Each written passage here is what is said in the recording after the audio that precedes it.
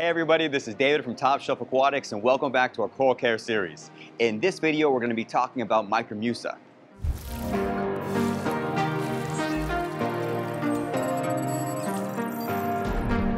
Micromussa is a coral staple in the world of reef keeping.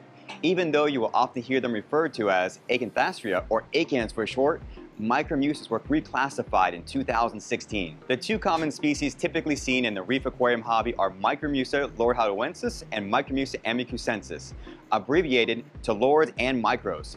The main visual difference between these two species is the polyp size. The Lords are much larger in comparison to Micromussa Amakusensis. Micromussa does best in a low light environment. Intense lighting is known to morph the color of Micromussa, producing a dominant red or orange coloration. A strong blue spectrum can help prevent rainbow varieties from color morphing. Place your Micromussa on the sandbed or in the lower mid portion of your aquarium. You want to ensure these corals are provided with just enough flow, preventing debris and detritus from settling on them. A creative way to display your Micromussa is by creating a small island or garden of just this species. The multitude of colors and patterns will create a jaw-dropping centerpiece. Tentacle extension indicates your coral's desire to capture food.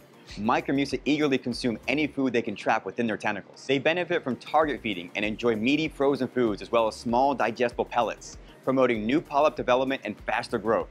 Here at Top Shelf Aquatics, we see best results using mixture of PE mysis, Fauna Marin LPS pellets, and benefits. Micromussa corals are a great addition to the reef aquarium because of their less demanding care requirements and vast variety of coloration and patterns, making them highly desirable and collected by hobbyists of all experience levels. Thank you for joining our Top Shelf Aquatics Coral Care series. I'm David, and we'll see you again in our next episode.